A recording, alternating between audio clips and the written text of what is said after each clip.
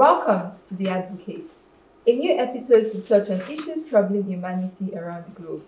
We'll be looking at international events and those close to us, our dear Nigeria. This episode promises to be more engaging with expected feedback from you, our esteemed viewers. And remember, no holds barred. Local government autonomy, US politics, hunger palliatives. In a landmark decision, the Nigerian Supreme Court has ruled that it is unconstitutional for state governments to control, withhold, or tamper with funds meant for local governments. This historic judgment prohibits any further allocation of local government funds to state governments and mandates that only councils with elected officials can access these funds. Hence, the beginning of local government autonomy in Nigeria. The decision is being hailed as a significant step towards promoting grassroots democracy in Nigeria. As you may know, local governments for years have struggled under the financial and administrative control of state governors, which many argue has stifled their ability to function effectively and deliver services to the people. The Supreme Court's ruling marks the beginning of a long process towards achieving financial independence and accountability for local governments. This profound constitutional change could catalyze further reforms, making local governments more functional and purposeful. This ruling has sparked critical conversations around or across the nation, with many drawing up new expectations for local governance. In a bid to alleviate hunger, the Nigerian federal government has dispatched 20 trucks of rice to each of the 36 states and the Federal Capital Territory. While this move aims to provide immediate relief to the pressing issue of hunger, and which is indeed commendable, I am of the opinion that this is a temporary fix and does not address the underlying economic problems. Whilst this has raised several critical questions about the long-term solutions to Nigeria's economic challenges, citizens are concerned as to what strategies are in place to ensure that these trucks of rice reach every family or resident in each state. What's the certainty that officials responsible for distribution won't divert these resources for personal gain? Addressing a growing concern that has once again taken center stage: political violence. The tragic shooting of former President Donald Trump highlights an escalating threat that must be condemned and cautioned against. This incident has drawn widespread condemnation from world leaders, who emphasize the importance of exercising civic rights without resorting to violence. In same light, I, Inipi Victoria Amodu, join the global community in condemning political violence. It is crucial to uphold democratic values and ensure that political disagreements are expressed peacefully and respectfully. The recent 2023 election in Nigeria decides, were marred by violence, undermining the democratic process. We urge not just the United States and Nigerians, but the global community at large to learn from these events and commit to peaceful engagement. Wow. Wow. That was huge. Right? Huge, I would say, just like you were. All right, so let's talk about the local government autonomy. There are several, conversations that are sparked as a result of the Supreme Court, decision.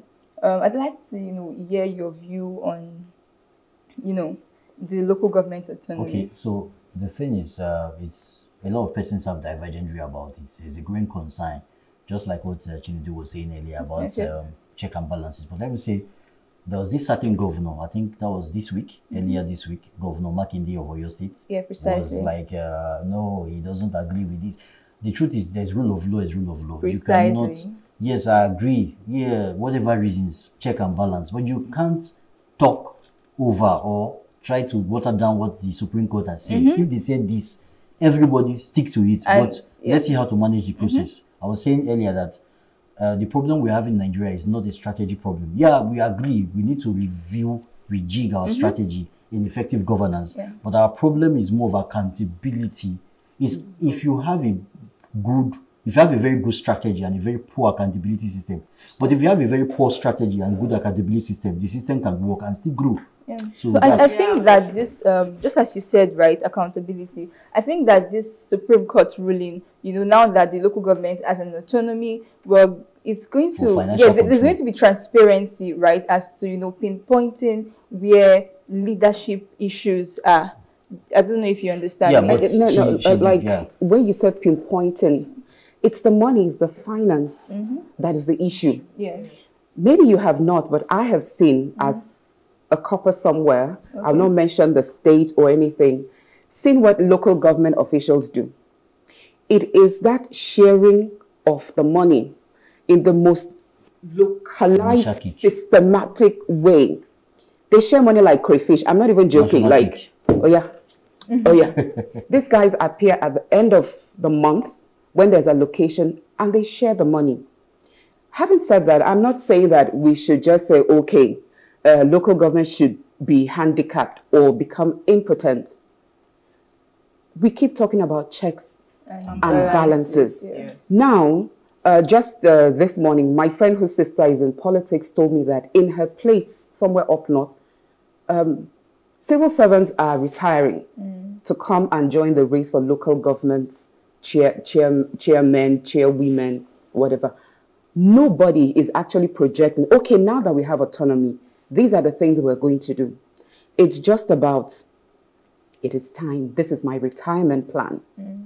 So how are we as a people in the local, under the local governance, going to make sure that this is not a sharing formula for these people? So how are we going to hold them accountable? Because the government or governance has come home to our communities. So how are we, you and I, going to make sure that these people do what they are supposed to do? I think that is the concern for some governors. But then again, that concern is not enough, because when they had access to the money, what did they do with it? Precisely. So that's me as a Nigerian, I am just looking at them. Yes, as for me, like you said, as a Nigerian, as for me, I feel local government attaining autonomy is almost impossible. Being an autonomy, because like she said earlier on, checks and balances, they have to put in place. Nigeria has not attained that level yet. That's what she says. To act independently of the state and the federal sector. You understand? So it's going to be a problem.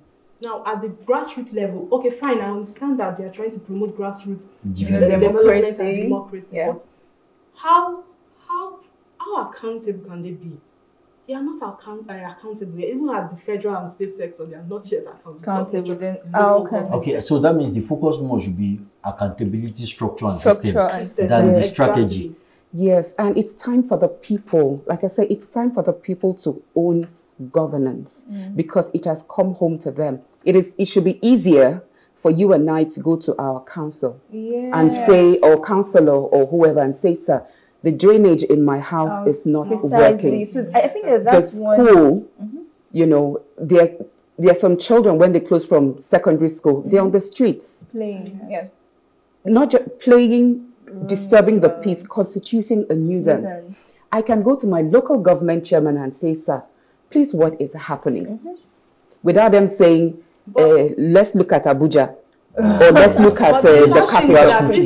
These people, they act like demigods, even at these local government level. Most of them, you can't approach them. Precisely. I remember one of my friends, I have a friend who is, who is part of the, I don't know if they call him executive now in the local government, and he said that his street is close to the local government street, local governor, right, street, and chairman, rather, yes, and that's his residential, location, and you don't see him, like, probably when, except the speaker is coming or the governor is coming, you can't access, and he mentioned that that's actually a major issue. So your people at the grassroots level cannot access you, and I don't know. So I think the problem with our leaders, first of all, access. You cannot access them easily. Like, take for instance, you want, just see their convoys in local government chairman.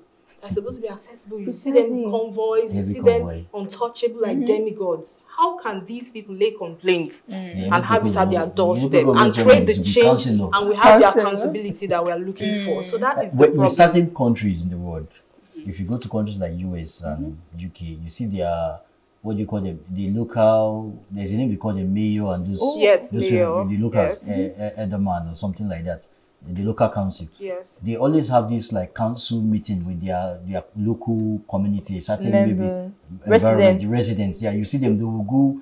You will see how the residents will be holding them accountable. They will even be pleading, please, we can't, so we are sorry. And then the resident can even Because they decide to have recall functional you. checks Yes, and They will yes. recall And I you. think But another here, thing is it's a the different thing. the residents or citizens at the grassroots level should be willing to, engage, in governance Yes, or yes. just You know, I think at this engagement, point, because we I feel have- like they sorry to cut you short, but I feel like they have lost hope, right? So they don't just want to have anything to do with the government. Oh, Yeah, You know, that there's was this the political apathy. exactly that kind of Yes, thing. we are at this Exactly. point that we are dead to politics. We don't Yeah. want to get involved. Let me just be on my Youth. own. Okay, because Nigeria we is- feel they are going to do the same thing, and at the same Exactly. time, we are So not being that's lack of responsible trust. as So, citizens. Chinedu, Lack of trust have and you lack seen of- this idea, Chinedu? Like, Nigerians have this, sorry to say, I don't want to generalize, most or some Nigerians in the local, at the grassroots level, when they see politicians close to them, the councillor, what they are thinking of is pepper soup and jollof rice. Oh. Let's come and see you, give us something. They are not thinking about shared development.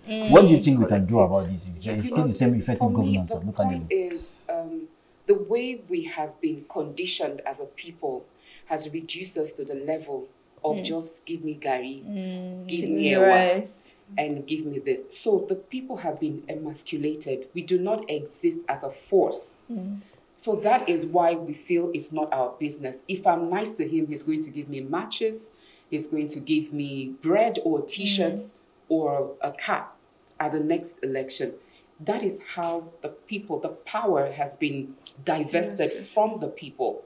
So if you say we cannot access our local government chairman and his people, it is because we have let them run amok with power.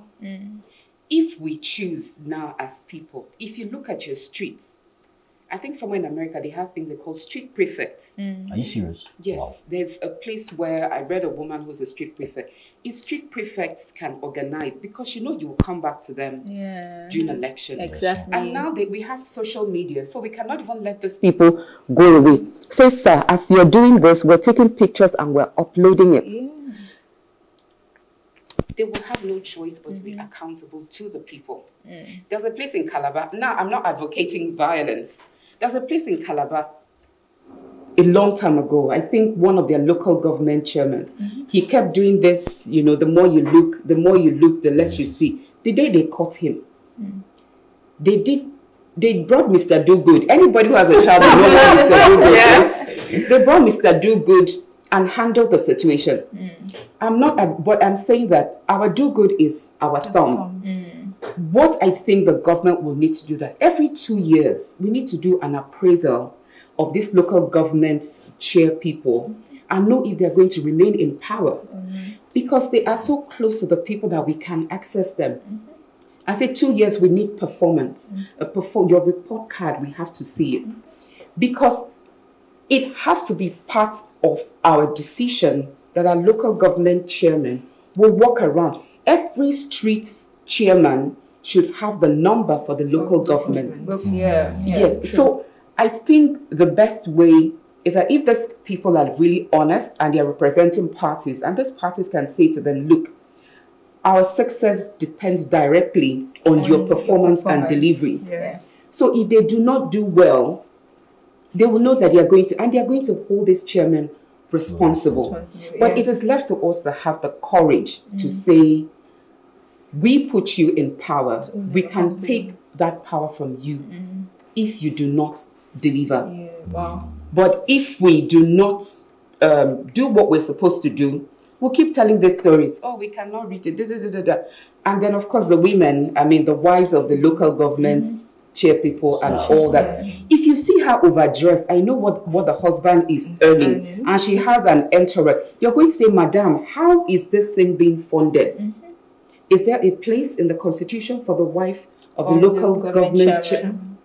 True. I think the local government or whoever is serving the locals, they should try to live where they are serving. That's first time with that problem. We Some have of to them determine tend to that. live Yeah. elsewhere. Another problem again with that is that over time we've been exposed to political violence, and most people are scared to voice out what they feel, their opinion, because of thuggery. So, I think we'll have a discussion on political violence, right? So, what do you think about the old Trump's, issue? I know that Elijah is very, very passionate about that. I would like to chip in something. Okay. First of all, no state, no country is immune to political violence. It all takes about your ideology, your get, and all that. For Trump's case, I feel Trump has enemies, quite alright. Obvious. All politicians has enemies. Yes, definitely. But he has enemies. You can't deny that fact that he has enemies. But first, the thing is security detail. What happened? That's where the question mark is. Okay. The security detailing. You can imagine the shooter was on the rooftop. Why when SSS? Exactly. Why when I actually saw a clip of someone who said that it was actually calling the attention of the SSS. Of Nigerian. Exactly. So why were they not covering the entire perimeters? And there was this issue of DEI, like diversity and equality problem that they were mainly that women. aspect. I want you to say something about that. Okay. Aspect. That is not. That is not really the problem. Okay. People just pointed that out. It could be men. That could happen too. So those detailing and stuff like that, it slipped out. But kudos to the women that dragged them out. It's also the women that actually details that came to protect. Can I bring a homegrown proverb to this international crisis? Sure. Okay. He who brings ant-infested firewood should expect maggots or lizards. Thank you. He who brings ant-infested firewood to the house should expect lizards to come. Donald Trump has been stoking the embers of violence. I remember when the Democrats kept talking about gun control, and they said no, everybody should have guns. It's part of your fundamental rights and all that. And Trump, I don't know what side you support or not, all these issues about, immigrants, they are the ones doing this, they are the ones not doing this and all that. When you look at the person who did this thing, he's a full white person, Republican, who had the right to carry guns. And he carried it. But some people are saying he was a Democrat. No. This is a 20-year-old. At 17 or so, he made a donation. It could be one of those things that, it's like, okay, let me just donate to this cause and all that. If you're a Republican, it does not mean that everything Democrats you would dislike. Yes. There will be something you would support. He's 20, took his father's gun and went. And everybody's acting as if, 2 minutes is 20 years. They did not find this. But JFK was shot. Did he not have Secret Service details? The part that they're introducing DEI is actually derogatory to the women. Exactly. Because diversity, equality, and inclusivity, they're even using it against Kamala Harris, that she's a DEI hire. Yes. So that it's because it's women, Trump has gone to court and is being made to pay to a woman that he attacked. We're not saying allegedly because it happened. He's been asked to pay the woman. So his disdain for women has always been there.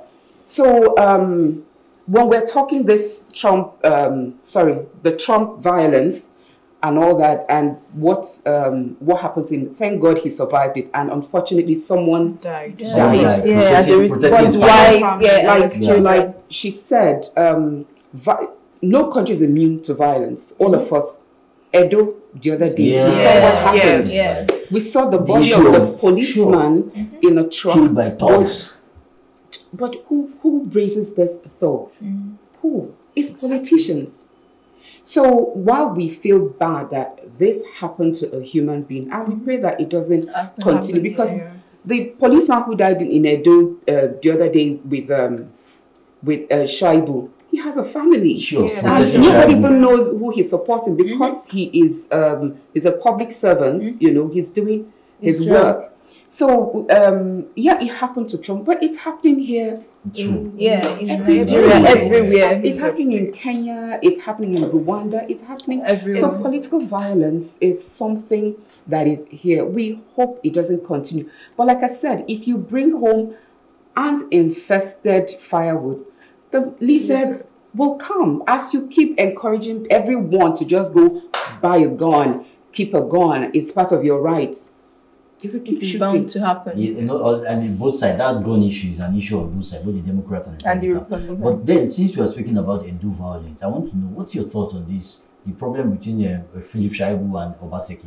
You know, he was impeached initially, and then he went to court, fought his way through. They said they are going to reinstate him as deputy governor. What's your thought on this? Can I say that politics is Nigeria, and all the this has become like a joke? As everybody wait your turn. You will be removed today, be brought back tomorrow. But then it's a political theater. None of these things should really surprise everybody and should not take away our precious time. Again, it is for us to go back and look at the way we practice politics in Nigeria. Who does it benefit? Watching them on TV, oh, today you're a deputy, tomorrow you're not. To whose benefits?